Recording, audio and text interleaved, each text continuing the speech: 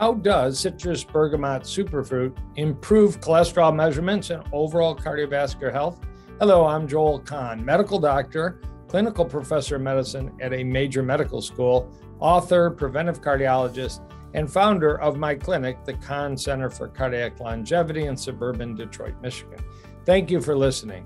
So cardiologists and researchers have studied the issue of what causes clogged arteries throughout the body. And there is now consensus worldwide that a kind of chemical in the blood called LDL cholesterol, also known as low density lipoprotein cholesterol, and its structure, which includes a component called apolipoprotein B, although that's a little technical, they cause clogged arteries. Many times scientists say things are associated. Smoking is associated with emphysema, but then we also know that smoking can cause lung cancer. There's overwhelming evidence. Going back to the heart issue, we know that LDL cholesterol is associated with clogged arteries, but we've got enough evidence and enough years and enough studies that scientists agree LDL cholesterol causes clogged arteries. That's the substance that leads to strokes, heart attacks, leg blockages, and so many deaths that it's the #1 cause of death in the world in Western countries without question. And in the United States, it's been #1 for over 100 years, rather sadly. So the major focus of cardiology and prevention now is to lower LDL cholesterol. You can lower it with diet, you can lower it with exercise, you can lower it with healthy weight loss, you can lower it with stress and sleep management, but natural substances. And leading the way is something called citrus bergamot superfruit. This looks like a lemon, but it grows predominantly in a region of Italy at the tip of the boot called Calabria. And it's not just any old lemon, it's unique. It has a very high juice concentration, and it has many chemicals that are unique to the citrus bergamot superfruit. How do we know this? We watched people in the region live very long, healthy lives. We did basic science, we did animal studies, then we did human randomized clinical studies using supplemental citrus bergamot superfruit.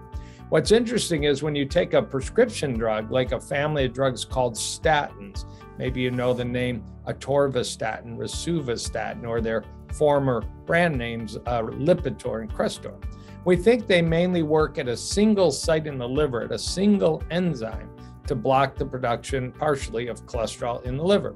When you look at something natural, you often find that it works many different ways in the body, and that's what's been found with citrus bergamot superfruit. It lowers cholesterol partly in the liver, partly in the GI tract. It is a potent anti-inflammatory agent, which is a good thing. It's a potent antioxidant, it's another good thing.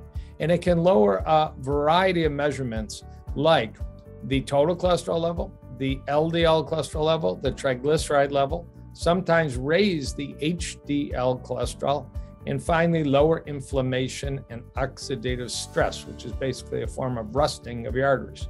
How do we know this? Dozens of published studies.